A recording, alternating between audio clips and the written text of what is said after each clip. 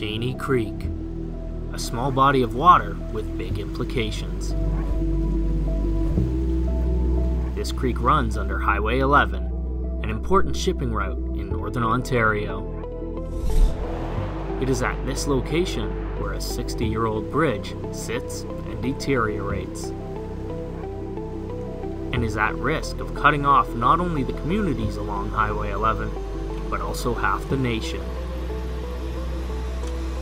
Highway 11 is often dubbed the gateway to the north, and the Duchesnay Creek Bridge is a massively outdated, yet vital section of that gateway. To keep the north moving, the MTO wants this bridge replaced before catastrophe can strike. That's where the bright minds at Miller come into play. They've designed an Arch Culvert system to replace the bridge, but there are several challenges in getting that system into place.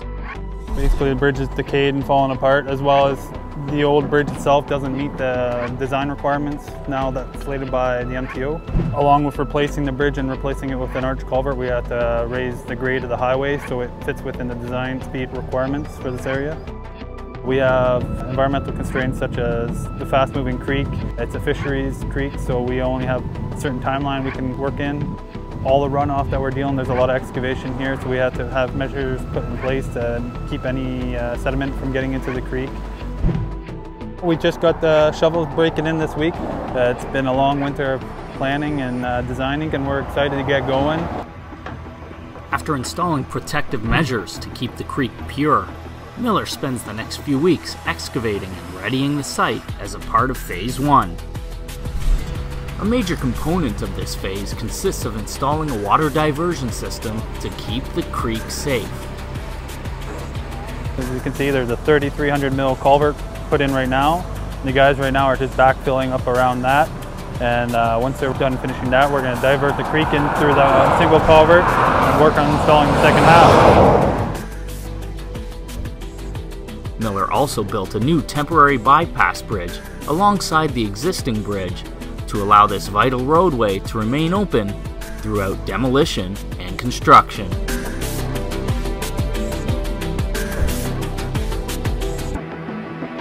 With the water diversion in place and the temporary bridge already rerouting traffic, the time has come to eliminate the old bridge.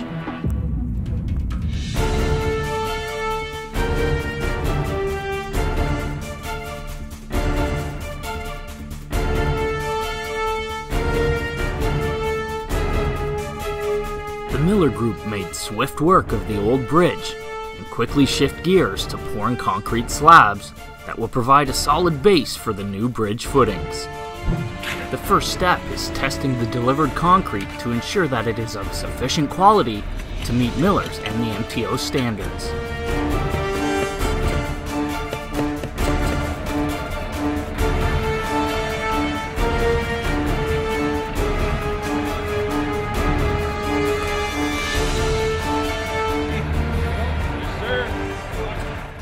And with the all clear, the crew begins to pour the footings.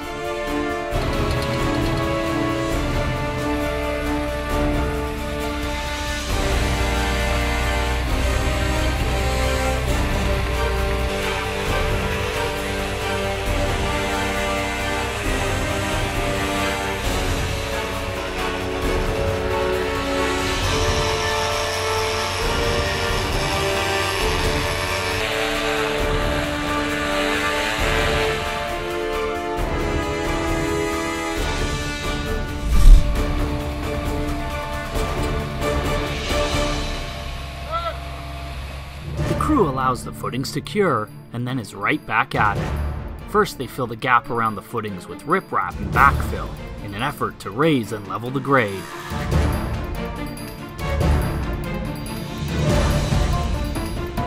And then finally, a moment everyone has been waiting for. Miller begins installing the prefabricated arch segments.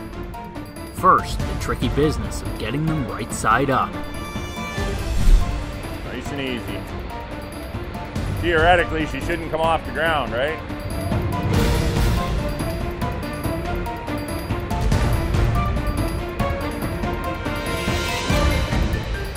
Easy, easy. Bang on. Walk in the park. And with that walk in the park, the first segment can be lifted into place.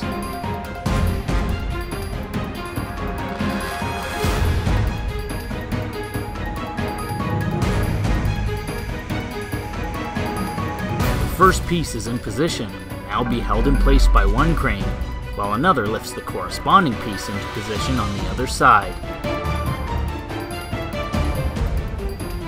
The first two segments lock into place. So these are our first sets. As you can see, both these ones are in, and then everything else is built off that.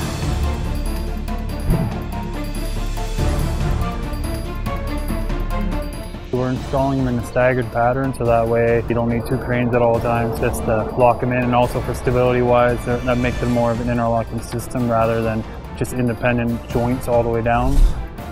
With the experience gained from installing the first few sections, Miller is able to bang the rest off in an increasingly rapid fashion.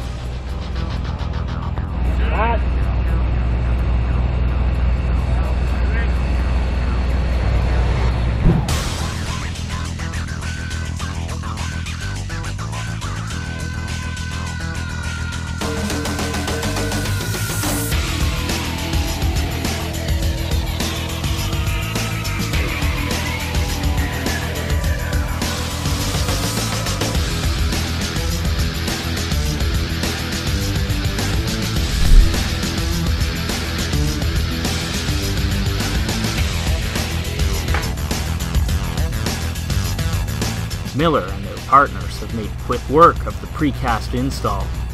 They lay in one more piece, and the final two sections arrive on the scene. These pivotal pieces will be lifted into place at the same time in an effort to lock in and level up the ends of the arch.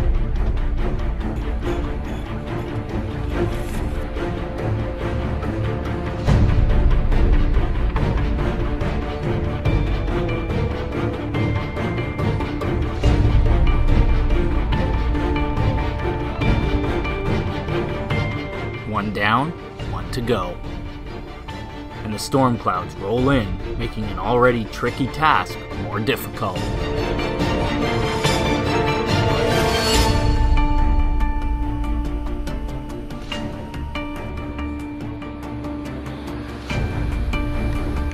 The last piece lifts into place, but not so fast. What's holding it up? This last section isn't lining up perfectly. With the storm beating down on them, the team must make some adjustments. Because the final pieces aren't staggered, so they're not going to sit in as well as the rest that we already put in, so it's just a bit of fine-tuning, make sure we get it all aligned properly. And finally, we have a lock. The initial misalignment proves to be nothing more than a bump in the road for the Miller Group. It's perfect. Last piece is in, a few fine adjustments, and then we'll tie it all together with some chains, make sure she doesn't move, and we'll finish it up. With the fine adjustments completed, the crew can move on to the final phase in this job, getting this section of the highway operational. They start by constructing the wing walls and head walls that will form the openings to the culvert. And in the coming weeks, the Miller Group will backfill and pave the highway over top of this Arch Culvert. The gateway to the north is back to being fully operational, and the Duchesnay Creek is out of harm's way, flowing with the cool waters of the Canadian North. We opened up the road about a week and a half ago, and finishing touches finished up late last week. I'm really happy the way it turned out. The banks look great, the creek's flowing perfect. The guys worked safely, the guys worked hard, cooperation with everyone, it just went really well. Once again, the Miller Group has proven that when there's a need for innovative modern solutions, while preserving a piece of this great nation, they'll be there.